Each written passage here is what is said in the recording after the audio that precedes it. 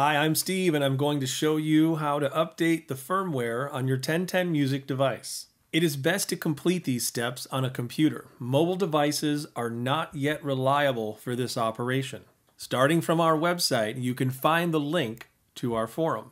I'll show you how to do this on a Mac. Start by opening Safari and calling up the 1010Music website. Under Community, you'll find a link to our forums. Click on Forums. When you get to the forum page, if you see this large orange bar, this section with text, it means you're not logged in. If you look in the upper right corner, you can either sign up if you haven't done so already to register, or you can log in. When I click that, I'll go ahead and use my credentials, click Login.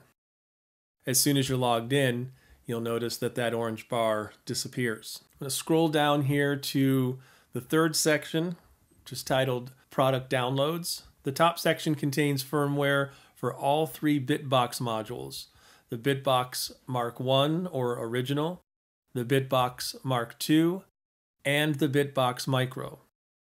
Under that, you'll find the firmware downloads for the Black Box, the FX Box, Synth Box, Laser Box, Toolbox, and a new section called Sampler Content Bundles. The Sampler Content Bundles is where you can download the original sound library and presets included with your device. These content bundles do not include firmware files. Okay, before we continue, I'd like to talk about a common error that we see often. To demonstrate this, I'll use the Bitbox Mk2. To update the Bitbox Mk2, I would first click on the forum, get into the thread, and you'll see two topics here. The first one, a sticky topic that contains the step-by-step directions needed to update the Bitbox Mk2.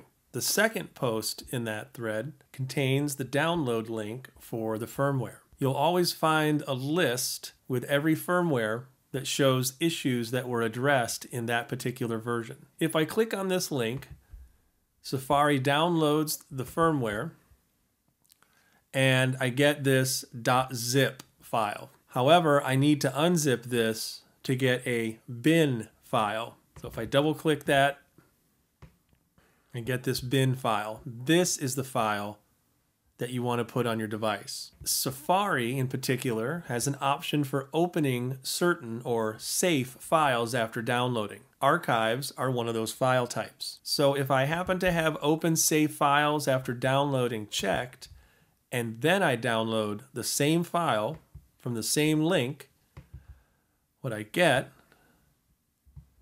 is a .bin file.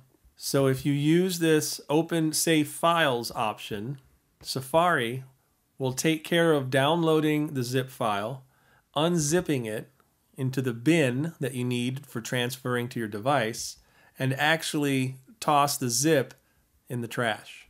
To upgrade the firmware on the Bitbox Mk1, navigate to the Firmware Download section on our forum.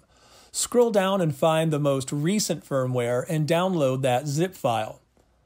Unpack that zip file into a bin file. This is the file you transfer to the micro SD card. Return the micro SD card to your device.